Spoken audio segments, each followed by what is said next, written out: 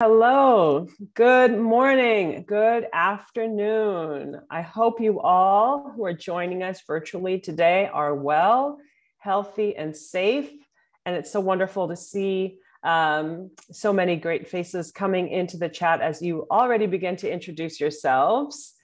Welcome everyone to an era of power reckoning, trust-based philanthropy, and the implications for documentary film funding, co-hosted by the Trust-Based Philanthropy Project and Color Congress. We want to start off and thank our partners and colleagues at Grantmakers for the Arts and Media Impact Funders for their help promoting this event among their membership. It's wonderful to see you all in the room today. An important accessibility note, you can access the live CART transcription for today's conversation by clicking the closed captioning option at the very bottom of your screen and selecting Show Subtitles. You can also click View Full Transcript to view the transcript on the side panel at the meeting. And we want to thank you to Karen Schmieder, who's providing today's CART services. My name is Sonya Childress. I use she, her pronouns. I am wearing a black and gray top. I am a Black woman with long locks. I'm wearing tortoiseshell glasses. I am sitting against a virtual background of Dutch African print fabric with the name Color Congress above me. And I am joining you from the unceded Tongva land in Southern California, Long Beach precisely, where we are celebrating a Super Bowl win. And I serve as the co-director of Color Congress, along with my colleague, Sahar Driver, who you will meet in a moment. The Color Congress is a new intermediary organization that supports, resources, and connects people of color-led and serving organizations in the documentary film space. Just to situate myself in this conversation and in the room today, I previously worked for 2 decades as an impact strategist for documentary film, and most recently spent 2 years in a fellowship supported by the Perspective Fund, and you will meet Danae Peters of the Perspective Fund in a moment, where I engaged in field building initiatives that urged our documentary industry towards greater equity, ethics, and accountability. Another hat that I'm wearing today is as a trustee of the Whitman Institute. And the Whitman Institute is a philanthropic entity that advances social, political, and economic equity by funding dialogue, relationship building, and inclusive leadership. And the Whitman Institute supported a number of journalism, storytelling, and documentary impact initiatives, including Active Voice, which is where Sahar Driver, Shadi Salehi, and I all got our start in documentary film. Just want to shout out to the Whitman Institute. Whitman is important in this conversation because as a philanthropic entity, Whitman deepened its commitment to practicing trust-based philanthropy over the years and became one of the founding funders to seed the Trust-Based Philanthropy Project, which is co-hosting and leading this conversation today. Just as a reflection, for years as a trustee of Whitman, I saw how these practices were playing out in various sectors. And I wondered what it might look like for these principles of trust-based philanthropy if they were applied to the field that I worked in documentary. And it wasn't until really the cascading catastrophes of 2020 prompted all areas of the documentary sector to reckon internally and externally with questions of power and accountability. And so it makes sense that those of us who are currently engaged in grant making in our sector consider where we fit into these conversations, these difficult conversations, and consider how we can begin to operate in a values-based manner. So for today's session, we are hoping to introduce this new grant making practice called trust-based philanthropy. We're going to share some context on where funding and power currently resides in the documentary ecosystem based on recent research. And then we'll hear from grant makers like yourselves who fund artists, film productions and impact campaigns, and film organizations. And we'll hear how these grant makers are evolving their practice towards a trust-based and values-centered framework. We want this conversation today to be a learning space for all of us. And we hope it is the first of many conversations about our role as grant makers and gate openers in the documentary and arts sector. It's great that you already are introducing yourselves, and it's wonderful to see so many good friends in the room today. Please continue to introduce yourself by letting us know where you're joining us from and who you're representing today. Now I'd like to introduce Shadi Salehi. Shadi is director of the Trust-Based Philanthropy Project. Shadi comes into this conversation with deep knowledge of the documentary field through a decade of service as director of Active Voice and as managing director of distribution and impact at ITVS. Old friend, Shadi, welcome. Thank you, Sonya, and good morning, good day, everyone. So good to be with you. So great to see so many familiar faces and names joining us today. My name is Shadi Salehi. I use she, her pronouns. I am an Iranian woman with pale olive skin and long, straight-ish brown hair and a side part. I'm in the corner of my office right now with two framed pieces of artwork behind me and a blue vase with purple flowers. It's wonderful to be with you all. I am joining you from the unceded land of the Ohlone people, also known as the San Francisco Bay Area. As Sonya shared, the Trust-Based Philanthropy Project is an initiative to engage, connect, and mobilize funders toward embracing a more power-conscious and equity-centered approach to philanthropy and funder-grantee relationships. This approach, as some of you may know, has been gaining sector-wide attention and recognition as a way to alleviate power imbalances between funders, grant seekers, and communities, really with a vision of advancing and unleashing the potential for impact in our communities. The movement has really been growing over the last couple of years, especially among place-based funders and social issue funders that have recognized the limitations of our traditional funding practices amidst a global pandemic. And this emergent shift is also very much connected to a growing awareness of the deep-seated racial inequities in our society and in our sector as a whole, and a heightened recognition that philanthropy has a role to play in redistributing power. Before we jump into really talking through today's discussion, we wanted to hear from you first and get a sense of how familiar you are with trust-based philanthropy. So we're gonna get a poll up and we'll take a couple seconds to get folks to respond. So how familiar on a scale of 1 to 5 are you with the concept of trust-based philanthropy? And we'll just give about 20 or so seconds for that. Great, let's go ahead and share those results. So it looks like we've got a great mix. We've got folks who are brand new to the concept and kind of a third of folks that are somewhere in the middle. So we're hoping you can enter in based on wherever your entry point is and listen for insights and ideas that feel relevant to your grant making. I also want to acknowledge that trust-based philanthropy is not necessarily new. A lot of the practices we're going to be talking about may be practices you already employ in your grant making work. So please use the chat as a space to share your insights, your experiences, because it's really about the collective learning that helps us continue to grow and deepen our practice as grant makers. Thank you. So what is trust-based philanthropy? So this is really, ultimately, it's an approach to giving that addresses the inherent power imbalances that exist between funders, nonprofits, and the communities we serve.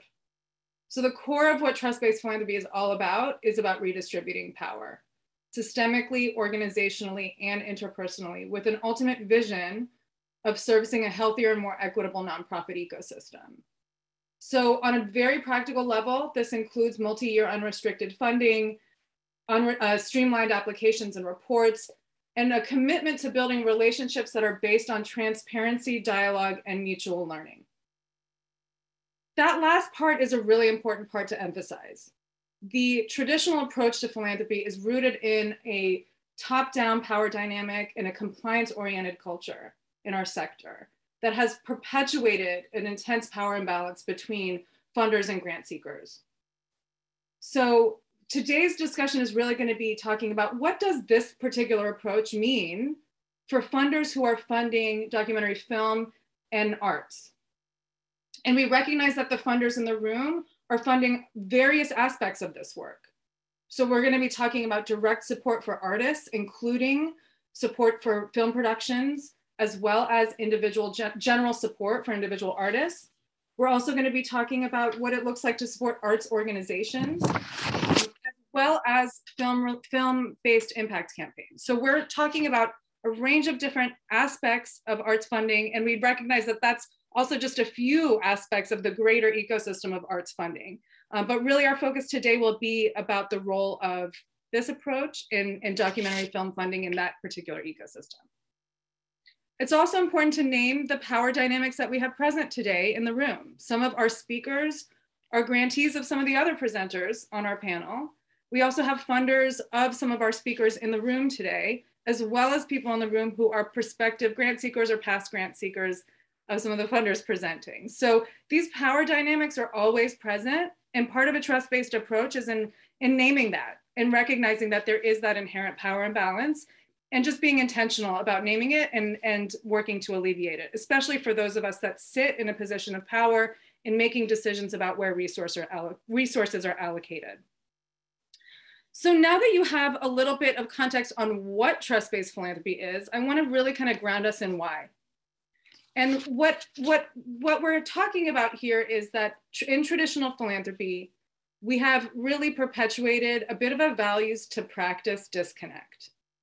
And so what we mean by that is that a lot of the values that drive the work behind arts funding, values of believing in storytelling as a key part of advancing a democracy, values around advancing a thriving culture with diversity and equity, values around contributing to the dialogue and community building. A lot of these very positive values are the driving factors that drive a lot of arts and film funding. However, our practices don't always reflect the values that we stand behind.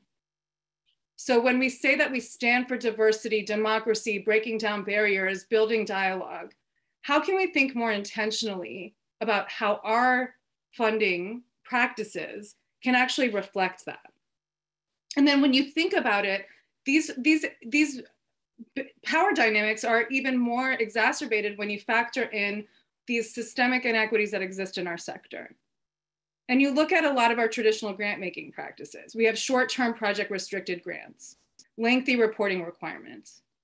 Grant decisions are often made by a handful of people that are not necessarily proximate to the communities served or the people whose stories are being shared. And a lot of philanthropic dollars are increasingly difficult to access for emerging artists and artists of color. So we take into account all these power imbalances in our sector and the really powerful role that funders play in being gatekeepers and gate openers, as Sonya has mentioned, to open up access to resources. How can we think intentionally about that position of power in the spirit of the values that drive our work?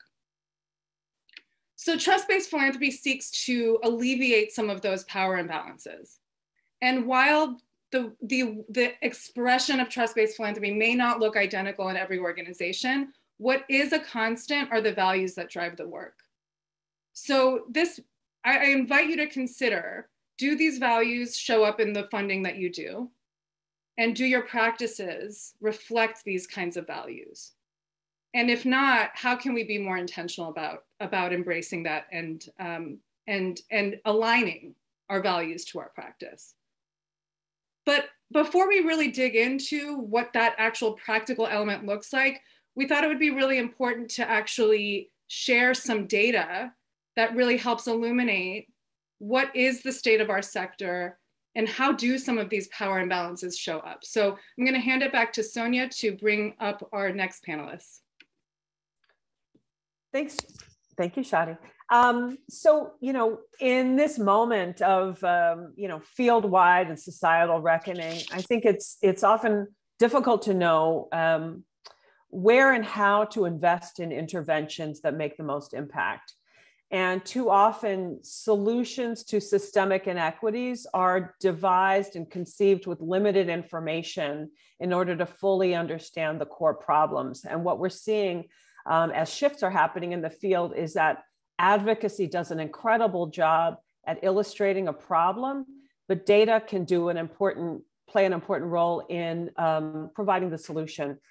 So we wanted to lift up the work of two respected researchers in our field who can share top-level highlights from recent field studies they conducted that offer us some research-based evidence about power and access inequities in the documentary film landscape. And I know that there are some folks in the room who are not just working in documentary field, but that's going to be the context for this research. So I'm excited to be joined by my friends and colleagues and sisters in this work, Caty Borum Chattoo.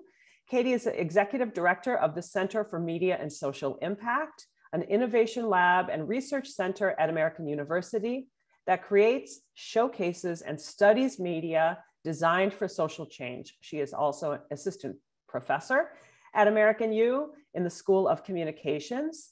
And since 2016, her team has published an invaluable biannual resource, which is called The State of the Documentary Field, which reveals trends and experiences of contemporary documentary professionals, primarily based in the US. Welcome, Caty. And we have Sahar Driver, my co-founder and co-director at Color Congress. Another hat that she is wearing today is as a veteran documentary impact strategist, a field builder, and a rock star researcher. In 2020, she authored the Ford Foundation commissioned report, Beyond Inclusion, the critical role of people of color in the US documentary ecosystem. Welcome, Sahar. So we'll start with you, Caty. If you could just briefly walk us through, I believe there's 6 key takeaways from the 2020 State of the Field study, and share with us what that data tells us about where power and resources are concentrated at the filmmaker level.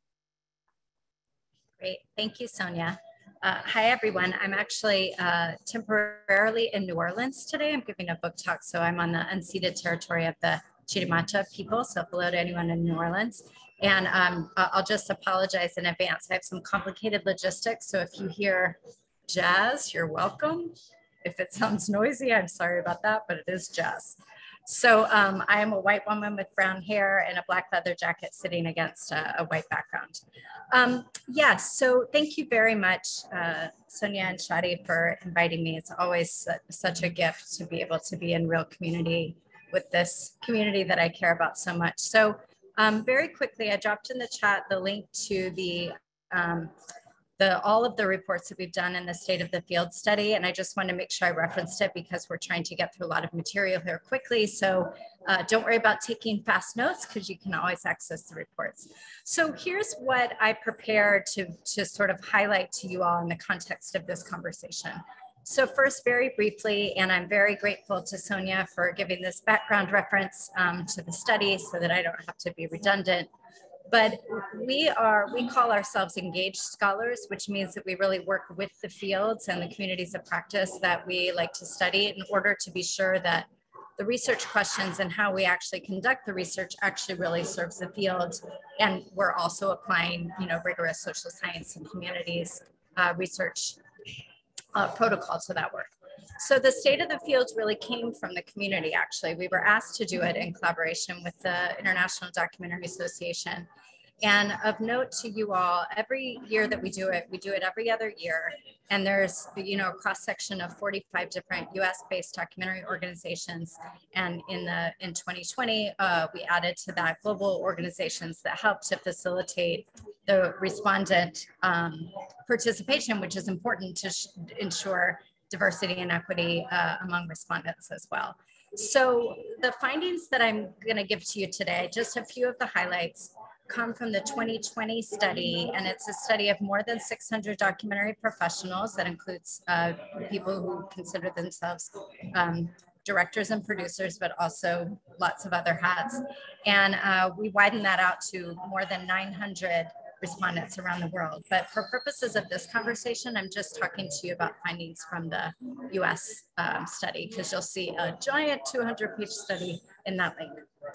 And also, this is important to mention, there are many different demographic characteristics by which we could analyze this massive survey data. But because of the known inequities that really deal with race and gender in this field, we do the largest, and also numerically and statistically, this is the best way to handle this data. We show all of the findings according to all respondents, but also do separate breakdowns along gender and racial lines, just so you all know. And just for purposes of this conversation, we divided BIPOC and white. And you can read the full methodology, because I know people always want to ask how we do that. And there's lots of extensive methodology that tells you that in the report. And then also for purposes of gender, we look at male and female identifying and non-binary. The non-binary number is very small, so we generally show these results in terms of male and female. Okay, so now that you all are ready, let me tell you a few things that are directly relevant to the conversation that's being hosted today. So from the report, we learned in 2020, and also this is fairly consistent since 2016, since we've done this study, that BIPOC and women identifying filmmakers are the most economically challenged in terms of all aspects of finances: film income, revenue, access to bigger money that streaming networks can offer. So overall, BIPOC documentary professionals and primary makers, directors and producers are generally, as we wrote, having a wholly different experience in the documentary industry. So just to give you a little bit more specificity on this, this is really important. BIPOC filmmakers receive the most and rely the most heavily on philanthropic organizations and public TV for their funding, for their revenue, and for their distribution. This is a really outsized relationship there. So to give you a number to that, 41% of BIPOC filmmakers receive their main source of funding from grants, 41%, compared to 27% of filmmakers. So what that really means, and why that statistic matters, is that what we know is that white filmmakers are receiving a much more diversified stream of funding to make documentaries, both from commissioned work and other sources, than BIPOC filmmakers, which generally makes those who are reliant on philanthropic support a little bit more vulnerable in lots of different ways. So that's just some context setting for you all. Also, thus far, BIPOC filmmakers are dramatically less likely to be funding by streaming networks to make their work. So that's obviously incredibly important, since that is the financial growth in the field. A couple of other statistics for you all, and I am watching the time, Sonya, don't worry. BIPOC filmmakers are much less likely than white filmmakers to garner funding, documentary revenue, and personal income from streaming networks. And this is important, even though this is what people are most excited about. Okay, so when it comes to just documentary revenue from most recent film, is how we ask the question. There's some big differences here, and I'm only reporting on the areas where we saw really big differences along racial and gender lines. So when we ask people, how much revenue did you receive for your most recent film? We find that 55% of BIPOC filmmakers said their film did not make any revenue at all, compared to 35% of white filmmakers. So I just want to tell you statistically, that's a very, very big difference. And moving down my list here, when we asked about salary from most recent documentary, 41%, oh, I mentioned this to you all, 41% of documentary filmmakers who identify as BIPOC said that they did not receive any salary at all from their most recent documentary, compared to 36%. So that's a smaller difference, but still a statistically meaningful one. So those are just a few different pieces there. And I like to put that into context, because on the one hand, it's all how you read this data, right? So on the one hand, we could say, and this is true, I am a philanthropically supported person too, and my organization is 100% supported by foundations. So on the one hand, how grateful for philanthropies for supporting this work. On the other hand, it is incredibly vulnerable for an entire subset of a profession to rely very heavily on one source of income. So that's revenue, funding, income, all of it. I'll just add in here in my remaining, I think, 1 minute, a few gender pieces too. I know we are really focused heavily on power imbalances along lines of race and ethnicity. I fully understand that. But as a researcher, and as a researcher, I always want to be responsible in telling you that that's not where the only inequity lies pretty consistently. Gender continues to be pretty persistent. So just a few data points here to sort of round my talk out here. So when we ask film directors and producers, male identifying and women identifying, again, non-binary, too small to analyze in the exact same way. So 42% of women filmmakers said that their film did not make any revenue at all, their most recent film, compared to 35% of men. So that's actually quite a big difference. I think putting this all together, this is a piece that I want to say to kind of pull this together. When we think about what many of us in this documentary community, and I love that we always call ourselves that, what many of us care about with this set of genres in the first place in nonfiction is its incredible persuasive power for activism, right? So even though it exists in a capitalist media network, we think of documentaries as able to show lives that are not often portrayed elsewhere, et cetera, et cetera. So it's important for you all to also know that when it comes to the people who are actually doing the work in that way, addressing social issues and public affairs issues, 7 in 10, that's 72%, it's a very big number, of BIPOC documentary filmmakers' last film addressed social issues and public affairs compared to 57% of white filmmakers. And similarly, 67% of women documentary filmmakers said their last film dealt with social issues compared to 49% of men. So it's important to always remember who's actually doing the work that I think that we care about most when it comes to the intersection of social justice and activism and social change and progress, that the very filmmakers who seem to be the most economically vulnerable are the ones doing the lion's share of the work. So I'll stop there. Thank you again for the opportunity. Thank you so much, Caty, and for the jazz in the background.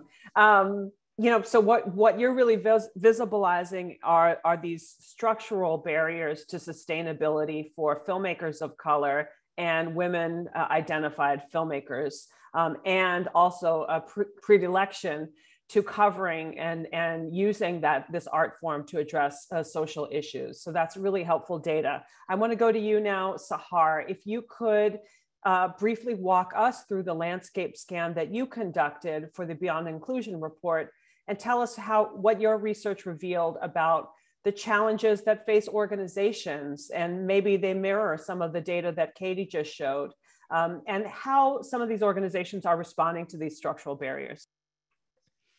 Thanks, Sonya. Thanks, Caty, for all of that context as well. Sahar Driver, my pronouns are she, her, and I'm talking to you from Muwekma and Ohlone territory, unceded in Oakland. And I'm an Iranian American woman with long curly brown hair and a blue sweater and light glasses on and a magenta background. The Ford report, the Ford commissioned research that I conducted in 2019 was essentially a landscape scan that took a pretty broad and sweeping look at almost 200 organizations out there working in the documentary field that are led by or serving people of color, either as a function of their core work or as a contained or limited program or offering. And our aim was to understand who's out there serving documentary filmmakers of color, what are they doing, and what is needed to help them do their work. And that research involved formal interviews, informal conversations with stakeholders across the field, a ton of online research. Then after the report's release, I did a bit more research to dig into a number of other questions, including an online survey to understand what these organizations need. It also involved more follow-up interviews after that, and more informal conversations, even roundtable discussions, a number of them, iteratively gathering feedback and understanding as we build and designed the Color Congress intervention.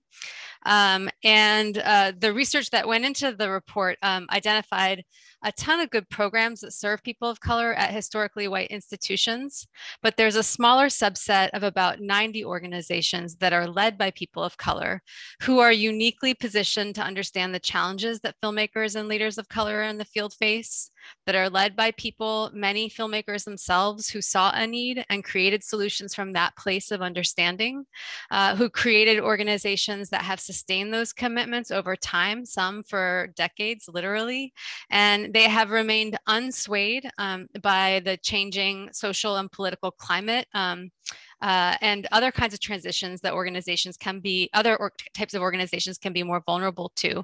And that's because the commitment to building the storytelling and leadership of people of color in documentary is foundational to who they are and what they do.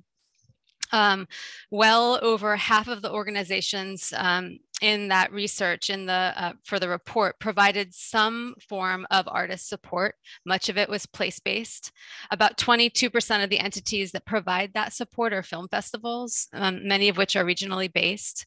And the ecosystem of POC-led organizations that help to ensure that are of organizations that are helping to ensure that once a film by a person of color is completed, it will reach audiences. That's part of what they do. It's significant that 85% of the organizations that in that broader 200 organizational scan that play some role in distribution, getting stories by people of color, filmmakers out to audiences, were organizations led by a POC leader.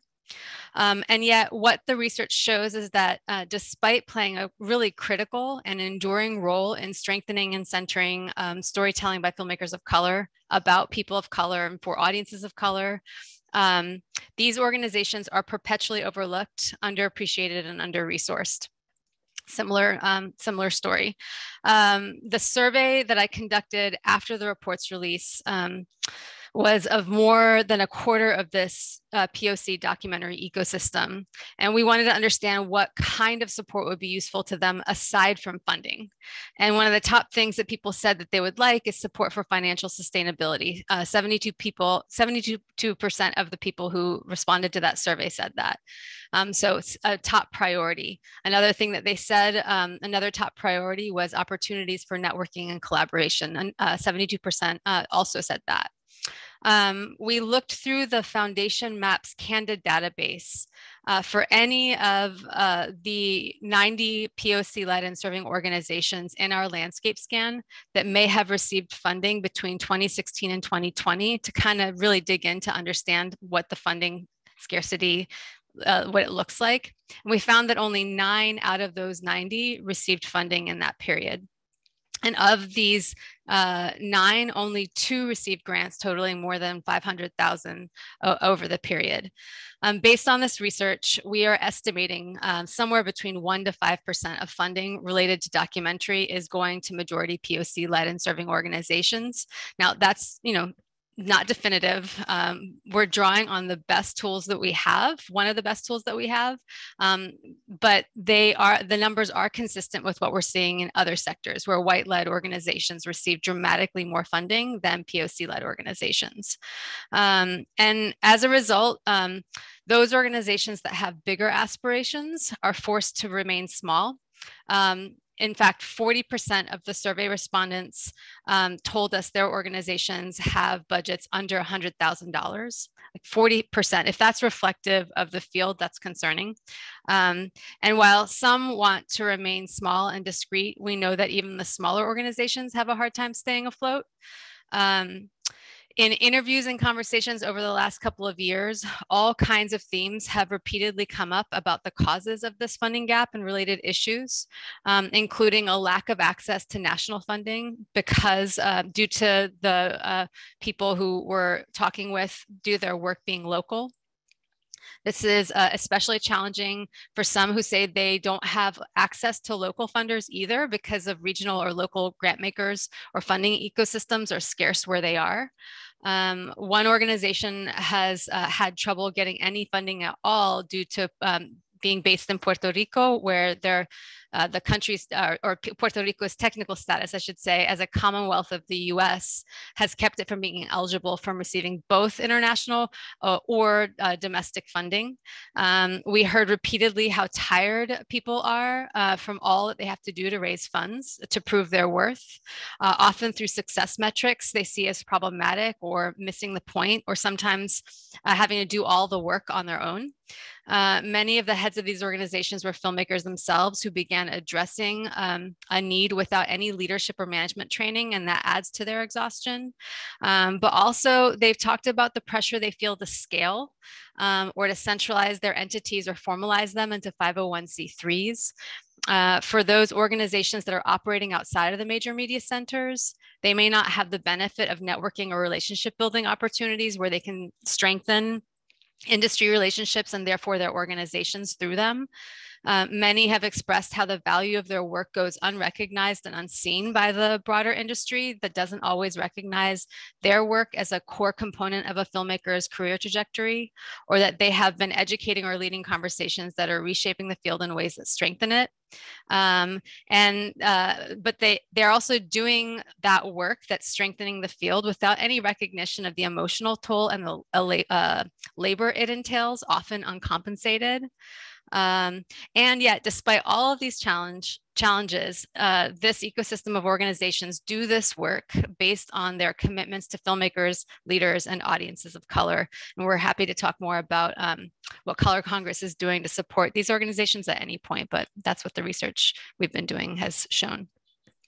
Thank you both so much for sharing this data. We wanted to level set a bit before we go into the rest of the conversation. It's incredibly important that we all hear this data at the same time. We consider the structural, the gendered and racialized and many other barriers that face artists and organizations. And we can really, as we hear this data, really appreciate the critical role that philanthropic interventions have on the field. And as we make shifts in who is doing the grant making and where we are directing our dollars, today we're really focusing on the shifts in how we direct those dollars. So I'm going to pass it back over to Sahar to walk us through the principles of trust-based philanthropy. Thank you both.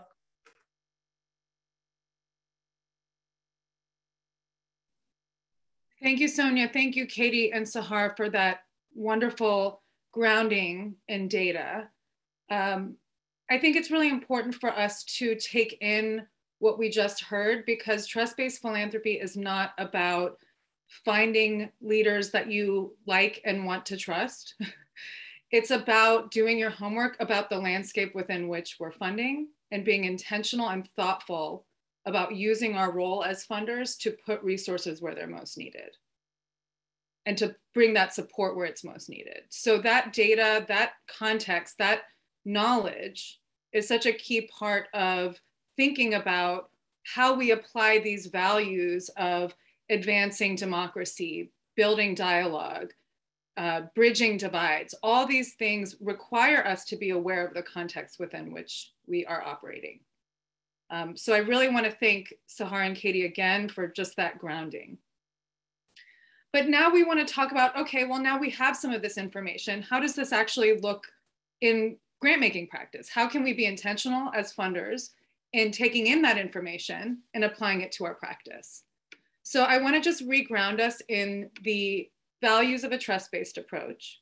And this first piece of working for systemic equity, I hope, is a little bit clearer why that's such a key part of a trust-based approach.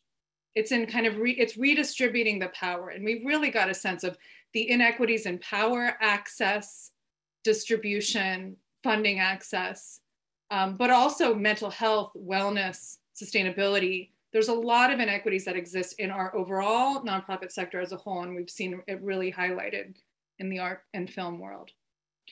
So what does it look like to model values of systemic equity, redistributing power, centering relationships, partnering in a spirit of service, being accountable, embracing learning?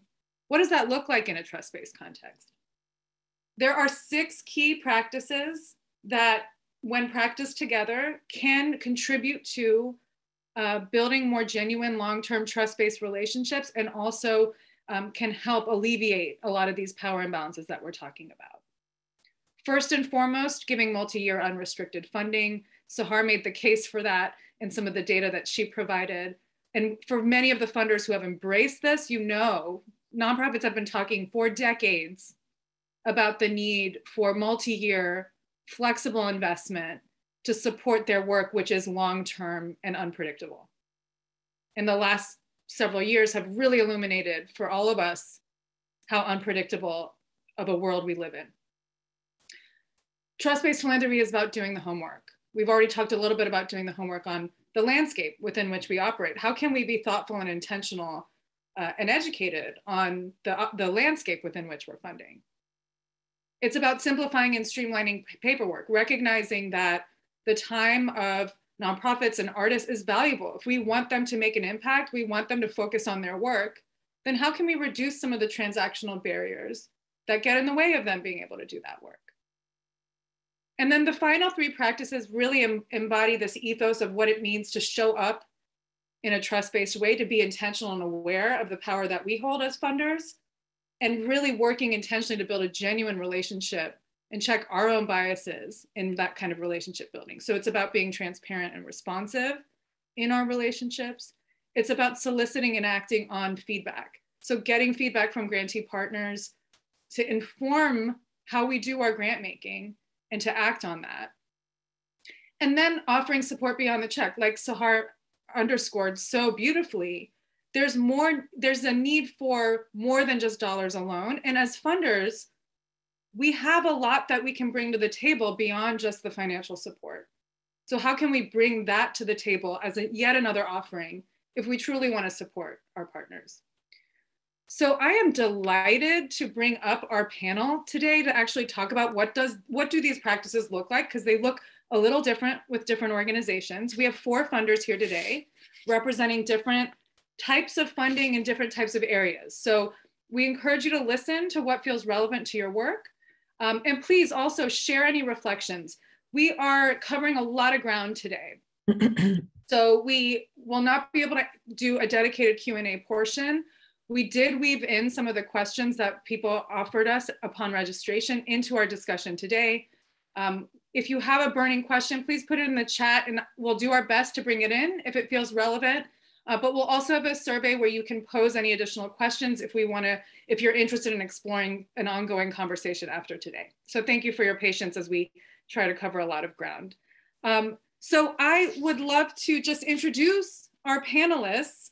And in the interest of time, I'm just going to kind of call upon you to introduce yourselves. And please share a little bit about your grant-making organization and where you are in this kind of trust-based philanthropy journey and context. And we'll start with you, Sonya Childress of Color Congress, and then we'll go on with the rest. Sure, I'll just say briefly, Color Congress is a new intermediary field building organization. We launched last month.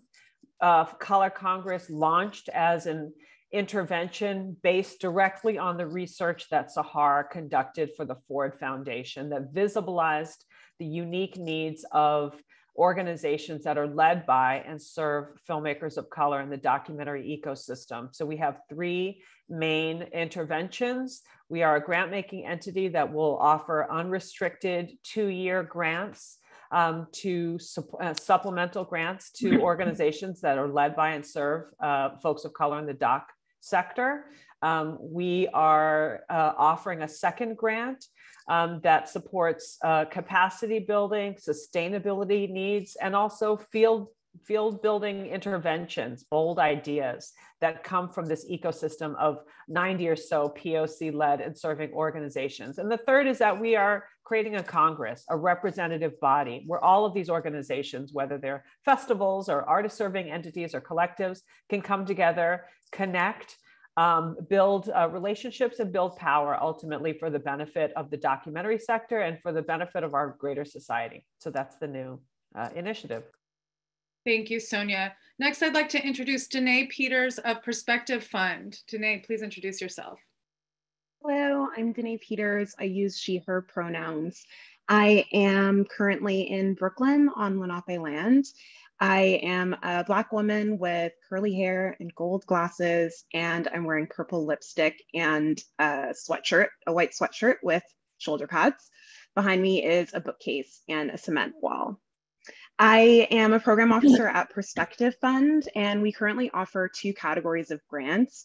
Both are aimed at strengthening connections between the documentary sector and the broader social justice ecosystem. We aim to develop our strategies and our approaches around a thoughtful and trust-based approach to relationships with our grantees and partners in the field. So through our film granting portfolio, which offers support for films at any stage of production and impact campaigns, we are looking for filmmakers and film teams that can show a number of things. We're hoping that they are showing an intentional and thoughtful approach to the way they identify who their key audiences are for their impact strategies. And we expect that that their editorial and production designs would reflect that.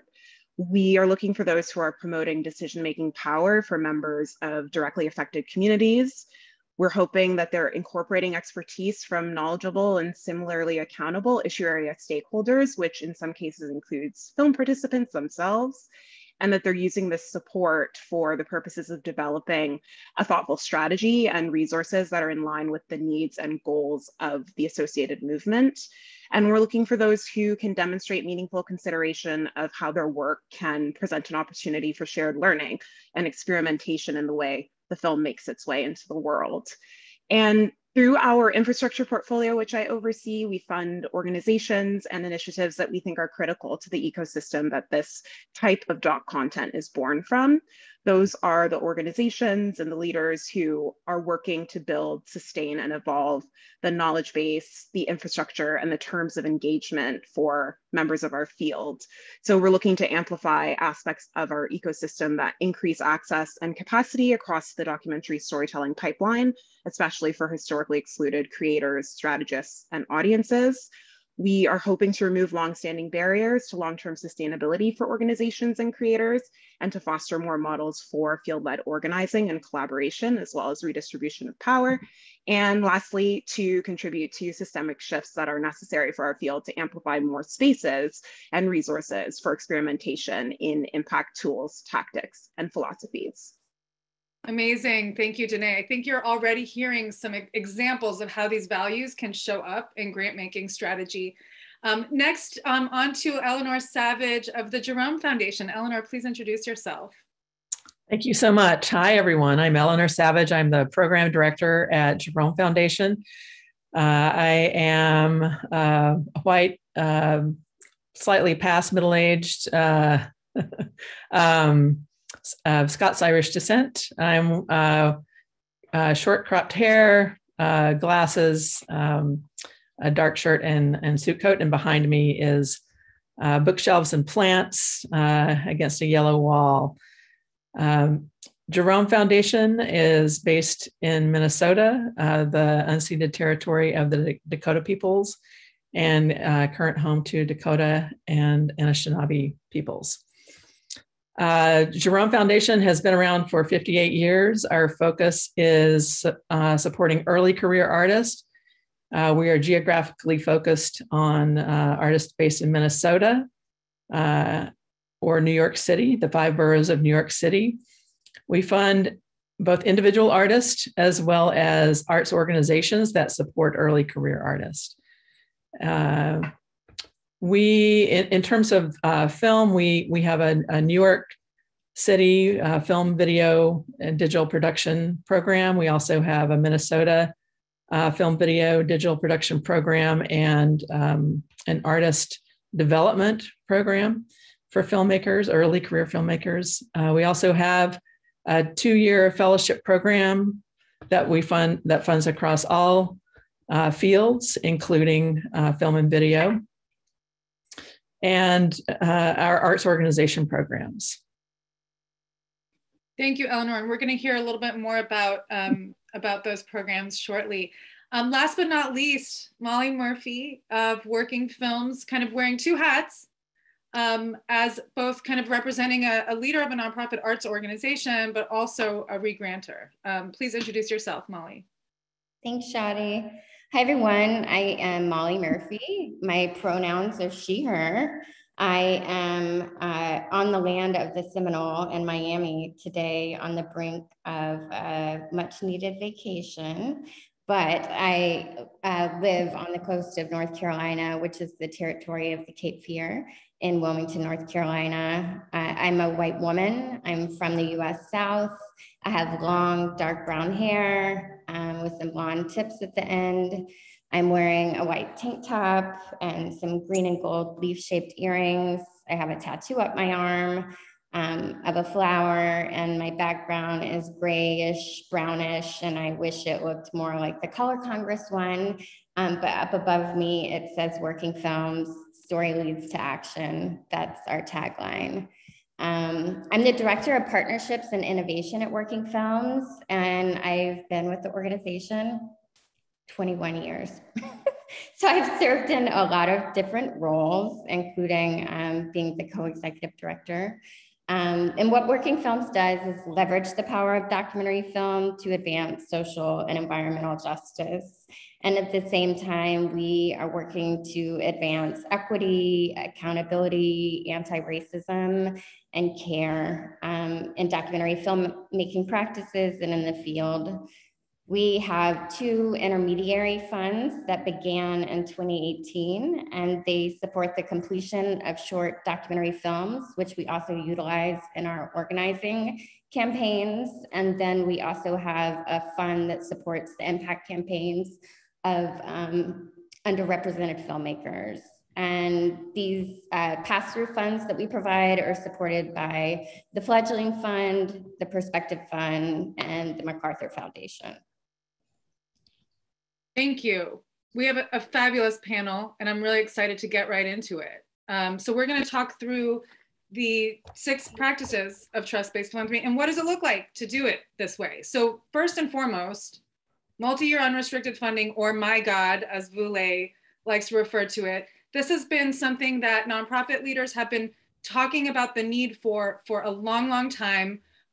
It's an automatic way to signal trust. An unrestricted investment automatically signals trust and can be an opportunity to build a relationship over time.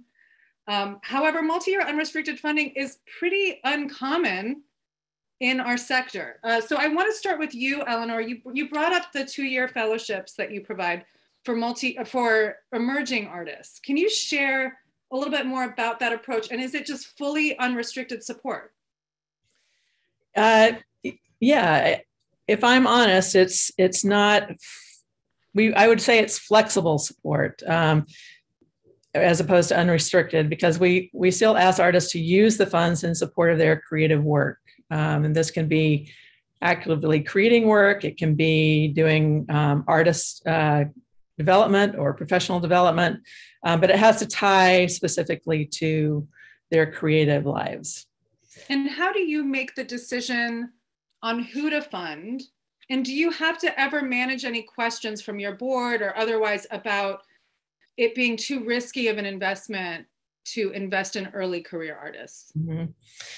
We fully use panel process for all of our grant making. And on our panels, we have artists and arts leaders who are evaluating the applications. And so one of our values around our grant making is diversity. So we want to reflect that in not only who receives the funds, but who's making the decisions about those funds. Our last round of the fellowship program, 86% of the artists identified as Black, Latinx, Asian, Native American, Middle Eastern, and multiracial. And 78% of the panelists identified in that way. So we really want to hold that. In terms of risk, I'm very lucky. I work for a foundation where risk is one of our core values. Artists are taking risks. They're also at risk. And we see it's our job to be in service to the artist and to be recognize them as the stewards of their work. There's so much there that I want to unpack, but I know there's a really specific question that often comes up when supporting individual artists, and there's questions or concerns about how do you even give, is it possible to fund an individual? Like, what is that? How do you structure that kind of grant agreement? Yes, we have as a private foundation, we have an IRS approval to fund individual artists. I know that is a formal application process, but I came into the foundation with that already in place. Jerome has been funding individual artists for as long as I think it has been in operation. And so, there is that logistical legal piece that you need to do. But other than that, it is very similar to funding an organization, except it's a direct relationship with artists. I think one of the things that's really critical, especially for us working with early career artists, is to provide, beyond the grant, provide support around the financial logistics of managing grant funds and dealing with the tax implications and those kind of things. So we go into it very aware of what some of the challenges might be for artists based on what we have heard from artists. That's awesome. And I think it also underscores the importance and the value of having artists on your board that can also kind of understand what the experience is like for artists and also inform the process. Amazing. Thank you, Eleanor. Danae, moving on to you, you've described, Perspective offers grants in a number of areas. What is your approach to multi-year unrestricted funding? Are you providing it? Is that kind of across the board? How do you think about that and structure that? We are providing it, and I'm speaking specifically about our infrastructure portfolio. We, in 2021, for example, of the grants that moved through our infrastructure portfolio, about 50% were GenOps unrestricted. About 70% of those were multi-year. And over the past couple of years, we've been working on moving a number of our grantees who were receiving GenOps support from 1-year support to multi-year. In most cases, it's 2 years. We're working on 3 years in others. We did this by looking at existing relationships where we already had trust built, as well as by having honest and open conversations with newer organizations about what they needed in order to stay afloat or to pursue something new. So for us, it took being a little bit more bold in offering this type of support. In cases where we were offering support for the first time as well, when it was very clear that we were very well aligned with the work that we hope to see in the field. We've also taken more steps recently than we have in previous years.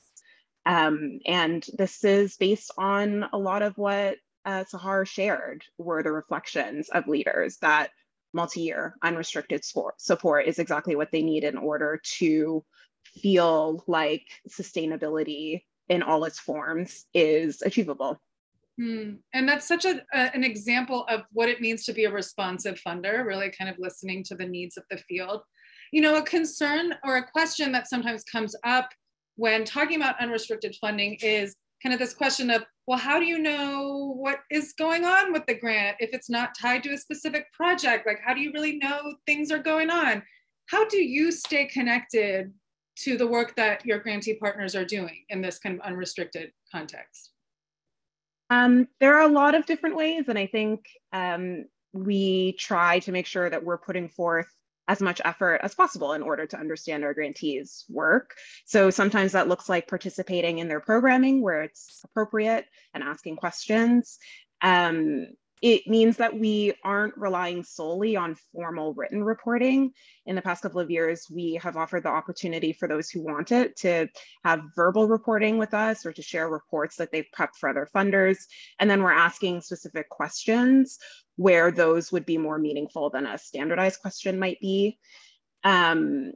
This year, we're also going to begin implementing open door sessions, and this is something that's in progress. It's going to be guided by the questions that our grantees want to be asked and the conversations that they want to have with us. So that would be unlike most formal reporting conversations.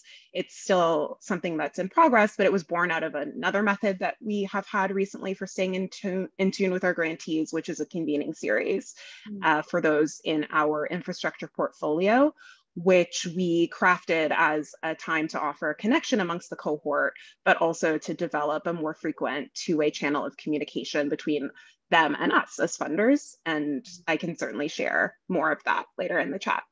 I love it. And it really, what you're highlighting, Danae, is that a lot of these trust-based practices are interconnected to other ones, right? So when you're giving when you're investing multi-year unrestricted grants and you're simplifying some of the paperwork processes, it frees up space for relationship building. And that's really the core of what we're talking about here. It's like, this is actually about stripping down some of those transactional elements that get in the way of relationship to actually being able to have real partnership and a more bigger picture understanding of what's going on, and actually more transparency from grantee partners as well, when you kind of are creating those contexts.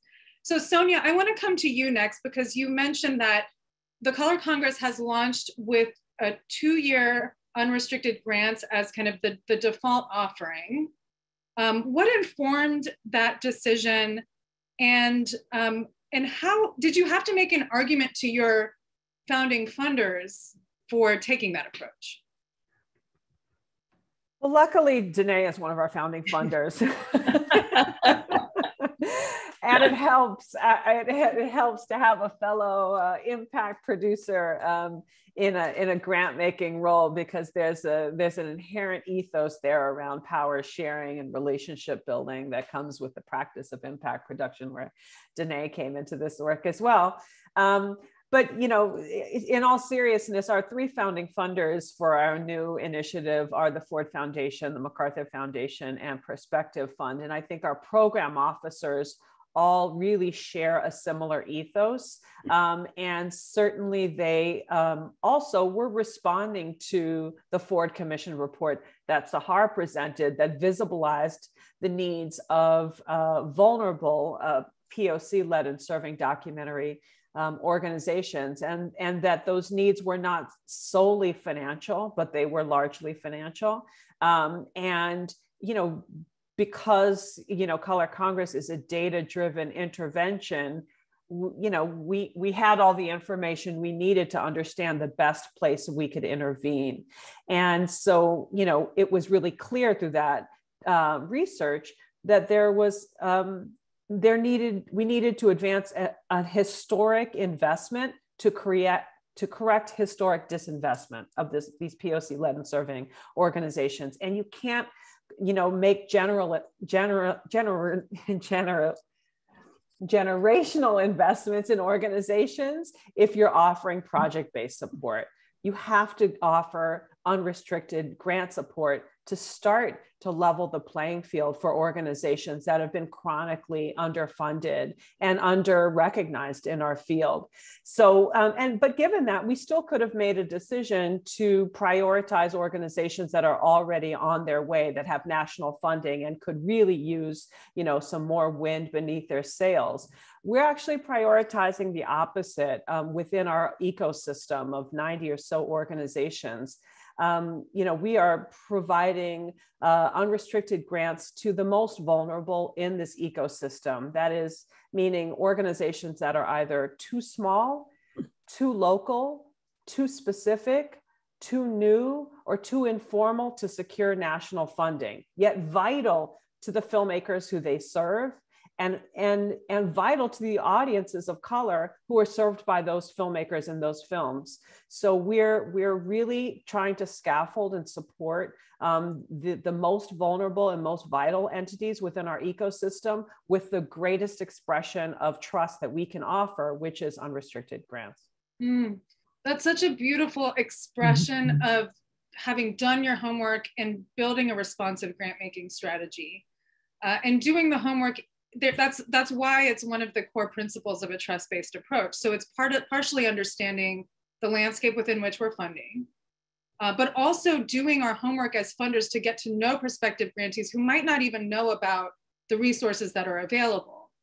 And that's such a key part, because when we think back to the access data that Caty and Sahar shared, there, we've built up these kind of like ivory towers of philanthropy that are really hard for people to even access or know that they're there. So we need to, as funders, take on the onus of doing that homework and identifying prospective grantees.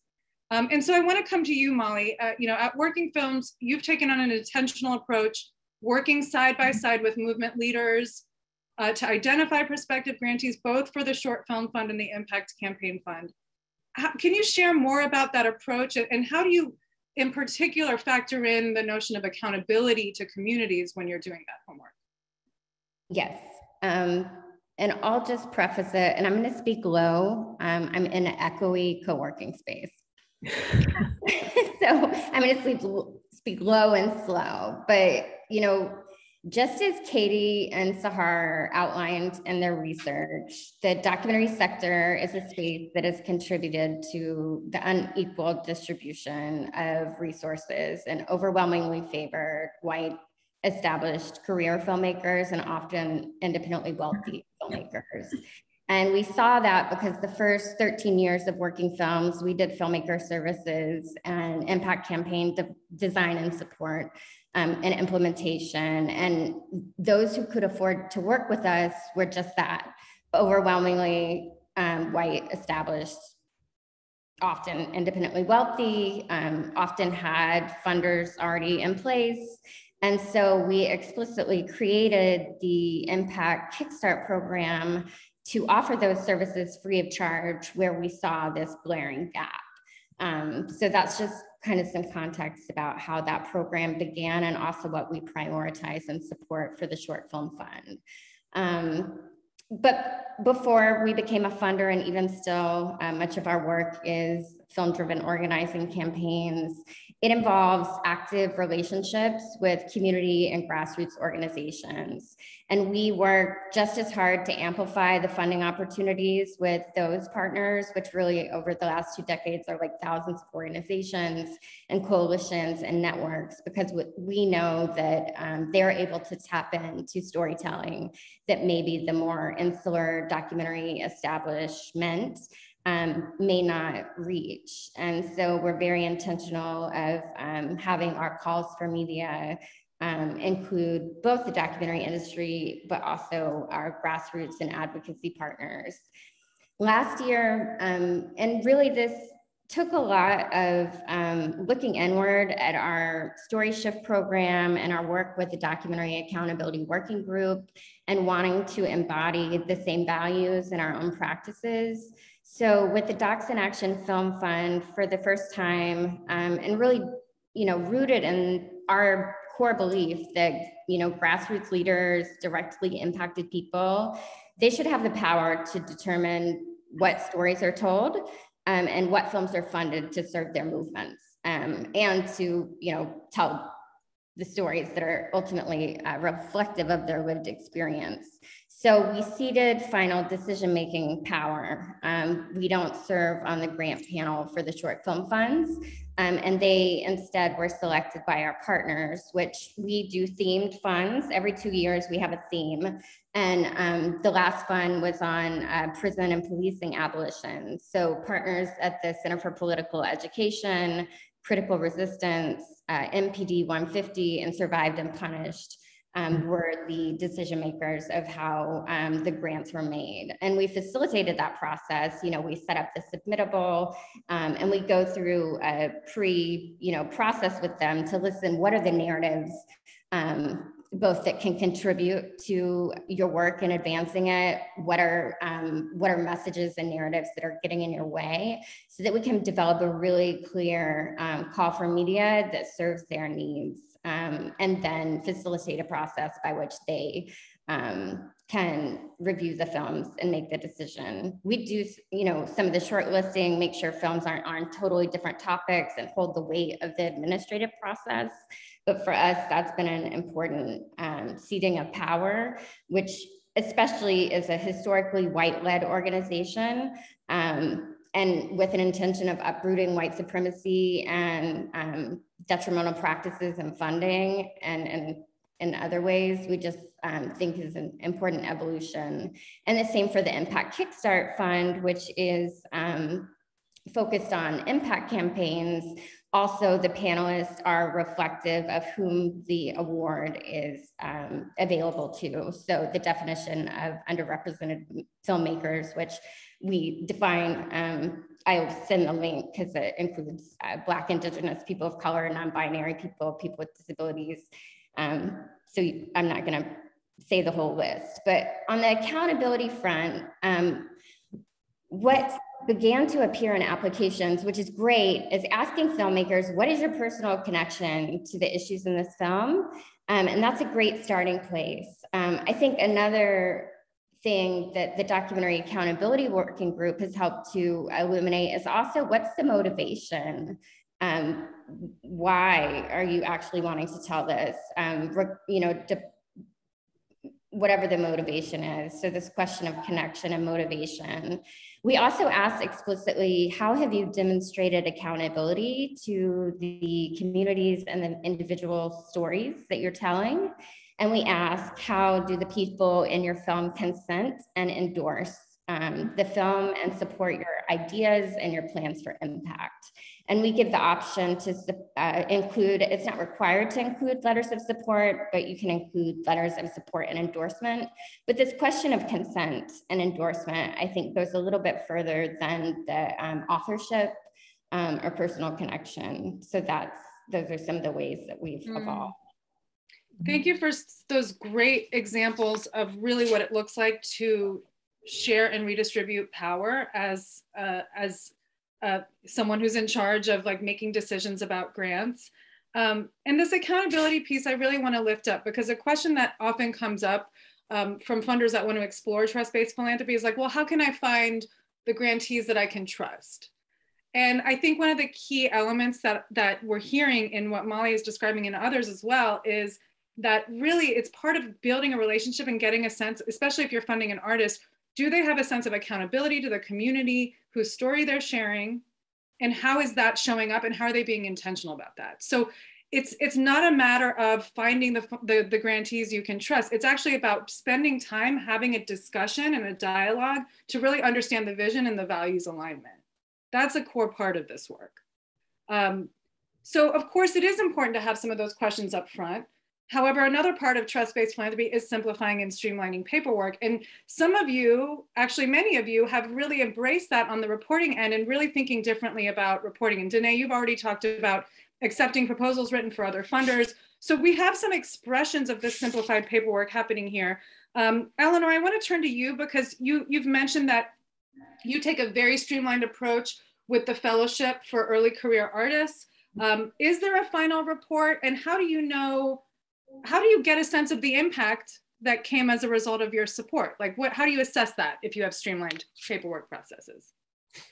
Yeah, we do have a report, and the report is, the intention of that is twofold. One is to just hear from the artist what their experience was, what they, it's a narrative of what they did during the 2-year fellowship. We also ask for feedback about what we did, the Jerome Foundation, and how we could do better if there's anything that could improve the experience for the artist. So it's a feedback loop. And we feel like that is the critical information for being responsive to artists and to continue to grow and create accessibility. So we don't have any impact metrics that we're looking for. We're mostly just trying to understand from the artist what their experience was. Danae, on to you. You also mentioned you take a pretty streamlined approach. How do you think about impact, and how do you document and capture that with your funded organizations? I'd say it's an ongoing process, as someone I think shared in the chat. When we're trying to develop practices that are based on trust-based philanthropy practices, it's a long journey. So we've spent a lot of time as a team redefining what impact looks like for us and redesigning the way that we consider film projects or organizations around the filmmakers or organizations being able to show an awareness of the audience that they're serving and being honest and clear about what their work or what their project can do and is appropriate to do. And we want to see that that's informed by partners, by stakeholders, by movement leaders. And for us, we are allowing the organization or the film team to define what impact looks like to them. And that's the metric that we hold the process and success of a project up to, as opposed to an impact metric that is explicitly stated by us and is applied to any number of projects, issue areas, or organizations. That's such an important kind of reframe, because it allows us to see impact that we would not have considered. You know, Eleanor, you had shared a story, and I would love to invite you to share the story about how as funders, we have to check our biases about what we think impact is when it comes to art. And you had shared the story about, you know, we need to challenge our assumptions that Sundance is the end goal for all filmmakers. Can you speak to that, please? Yeah, we have filmmakers who are working from, you know, within a particular community. And, you know, I've been in conversation with Among filmmaker based here in Minnesota, also Native filmmakers who their intention isn't, their goals aren't to get to Sundance. Their goals are actually to tell a story that within their own community, to create visibility, to create you know, connection within their own communities, and the power of that. So there's not just one, you know, one path that artists are interested in, and you know, artists are problem solvers, and I think we need to like hear from artists what they're doing, what they define as success, not what we define as success. And it really, to me, it's kind of liberating, right? Like when you take that more expansive understanding, then you open up your eyes to all these other impacts that you had not considered. And I think it really underscores this, it's really a learning mindset that you bring in a trust-based approach. It's open to learning, open to evolving, understanding and recognizing that as funders, we don't have all the answers. We haven't figured it all out, and that we need to continue to evolve and refine. It's also kind of, please go ahead. Oh, I was just going to say, I think, you know, you'd mentioned, how can I find, funders saying, how can I find artists that I can trust? And I think you have to start by saying, I trust artists, and go from there. Start there. Brilliant. So we're weaving in all these principles, right? We talked about multi-year funding. We talked about building relationships, streamlining paperwork, kind of building in dialogue. A lot of what we're talking about also is about being responsive to the needs that we hear. And transparency and responsiveness kind of go hand in hand as one of the core practices. And Sonya, I want to come back to you. You know, the creation, the founding of Color Congress is inherently responsive to the needs that you see in the field. But I've also noticed that you and Sahar have taken a really intentional approach in being very transparent about what your funding priorities are, so as not to waste time for prospective applicants. Can you share just like your process of being a transparent grant maker and what you're learning as a result of that? Yeah, I mean, I want to just say, you know, I'm humbly joining this conversation. We are not yet, we're in the midst of an open call. Our first open call as an entity. I mentioned we just launched a couple of weeks ago. So we are still at the, we're babies in this work, and the folks on this panel, my colleagues here, are really the visionaries that we are looking to and learning from. So I'm really grateful to be in this conversation. You know, we just opened our open call for letters of inquiry for these unrestricted grants. It closes on Monday. If you have any grantees or organizations that you think should apply, please let us know. And so we, Sahar and I really sat with all of the 6 TBP principles and did an internal audit essentially of the entire design of Color Congress before we launched, to try to back into, and actually not even back into, grow out of that ethos. And so we thought a lot about how we're showing up. We thought a lot about what the process of grant making will be, how it will be experienced by organizations that we know are not only cash strapped, they're time strapped. And so we tried to devise a process that was as streamlined, as transparent as possible. We encouraged folks to take a 5-question eligibility checklist before submitting an LOI. We have that on our website. We want to make sure you're not putting in any effort if you're not within the realm that is up for funding.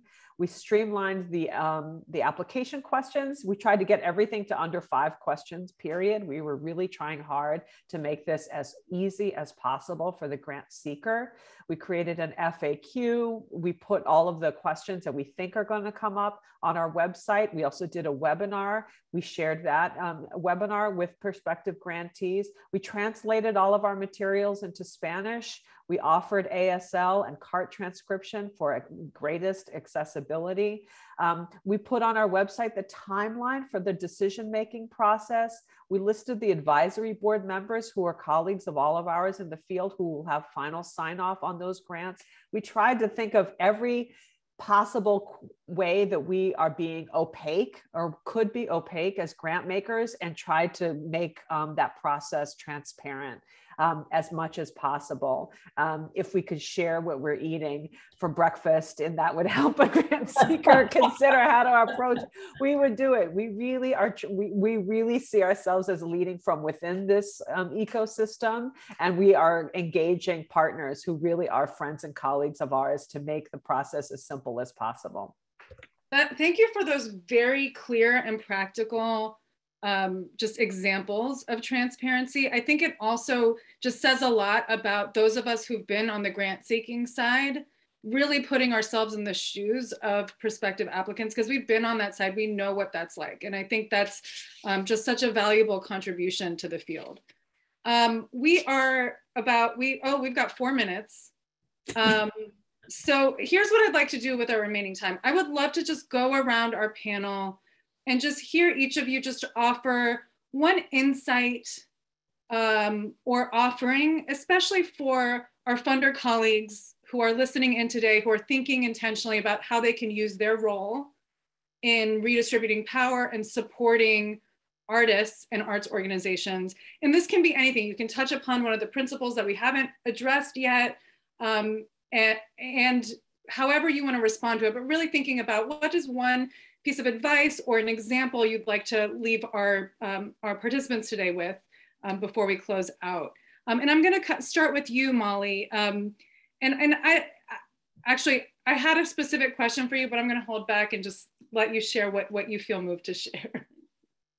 Okay, I'm kind of, sparked by the previous conversation and how it ties into meaningful relationships and the relational aspect and importance that you talked about, Shadi.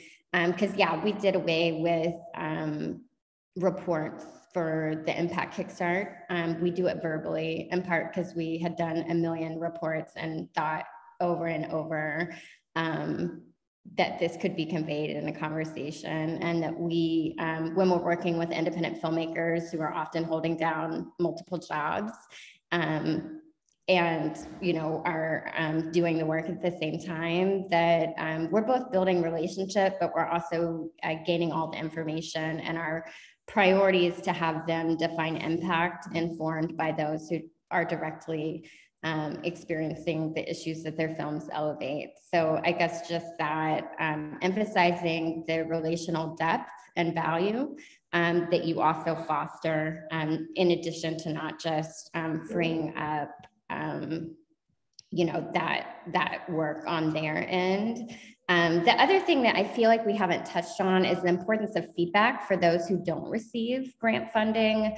We have a really, I think, critical documentation process in the review where we take notes and we also discuss it, and we do in closeout with those who made the decision, just clarifying that we have all the input. And I realize that that can take a lot of time for funders, but I also think like if we're truly going to seek to diversify those who are going to have access to funds and are able to do so, and just to be accountable to those you know, who have spent all this time seeking funds and in the process with us, that that's just crucially important. And it's been such a positive process, and those that we've given feedback to have come on to be success, you know, like grantees that we later worked with. So again, that's relational work also. But I think it advances progress for all of us. That's so brilliant. Thank you, Molly. There's real rigor in the relationship building as you're describing. Danae, how about you? What's one offering or words of wisdom you'd like to leave for folks today? I think one offering would be very quickly top line as something that was really meaningful for us, which is a convening series that we have been conducting for infrastructure grantees over 2021. We worked with a facilitator and administered this as a foundation administered project. We had 3 live engagements with grantees over the course of the year, where grantees were compensated for their participation. And the main goal was to provide supported space for connection between grantees, but also to allow for a two-way channel of conversation, as I mentioned at the top, so that we could gather recommendations for ourselves and funders like us directly from grantees and ensure that these were documented and acted upon. Mm-hmm. So through focus groups, which engaged on topics like sustainability and reinforcing field-led collaborations, we were able to capture direct requests. The resulting commitments were brought back to the rest of our prospective fund team after each session. We were able to grapple with what had been shared and to ask follow-up questions of grantees in the subsequent sessions, and to be transparent about our questions, our concerns, and our bandwidth. And all of this culminated in a list of recommendations made by our grantees that have not only influence the topics of conversation for the convenings, but have changed some of our own internal practices. And we were clear about what changes would be immediate, which would take more time, and why. And I hope that one of the main commitments that we've made is to continue to do this, to continue this practice, to continue to make space for grantees to express what they need from us. And to act on it in real time and hold ourselves accountable. It's been very meaningful for us, and of course requires trust on both sides, which is an ongoing process, but it has been certainly worth the risk. Thank you. I love that. Eleanor, one parting piece of advice or offering for our group today? Sure, I'll be really fast. I'm going to go big picture. So my guiding vision is nothing about us without us is for us. And equity is about access. So ask yourself, how are you creating a culture of access, decreasing barriers, transparency, all of the things embraced by trust-based philanthropy. And just know that through relationship building, through connection, trust is seeded. That's the starting point. I love it. Sonya, you get the final word to close us out for today. Well, I love that, Eleanor. Everything you say is like I want to tattoo it on my arm. I just want to thank you, Chattoo, for so thoughtfully and brilliantly introducing these practices into the documentary sector, a sector I know that you love. It's really incredible that you are such a great ambassador of this grant making practice and an ambassador for filmmaking and accountable filmmaking. So I'm just really appreciative of all the time that you put into pulling together this gathering, this collegial space. And I would just say, this movement that's happening right now in our field is really being driven by individuals coming together. With like-minded folks, with folks who do the same work, and are approaching changes in the same way. This is a moment of collective organizing and collective shifts. as grant makers, we are an entity that can be building with one another, can create more learning spaces so we can share ideas, so we can consider our positionality, so we can consider our power, and thinking about how we are reshaping the norms and the protocols that we received when we came into this field. So I'm excited to continue this conversation with so many of you, to see you all as peers, as grant-making peers, and to think about how we can continue to reshape this field towards more equity and access. So thank you. Thank you, everyone. If you want more, please fill out our survey. We'll send the recording out. Thank you to our amazing panelists. Thank you to Sahar and Caty for the research presentation. And thank you all for sticking with us late. Appreciate you. Have a great rest of your day. Thanks, everyone. Bye-bye.